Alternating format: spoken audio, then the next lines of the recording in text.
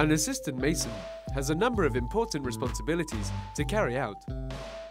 First, they have to study the architectural drawings to see where the required walls and structures have to be built. They lay out the architectural drawings on a table. The compass is used as a reference to determine the direction. It's therefore absolutely essential to have one when reading architectural drawings.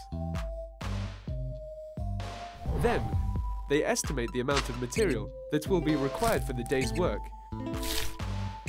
and ensure that it is available. They proceed to check the quality of all the materials that will be required for that day. A responsible assistant mason will only use materials which are of a good quality.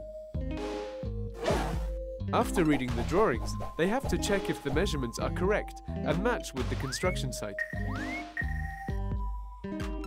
Once the measurements are verified, the assistant mason decides on the equipment required to build the walls.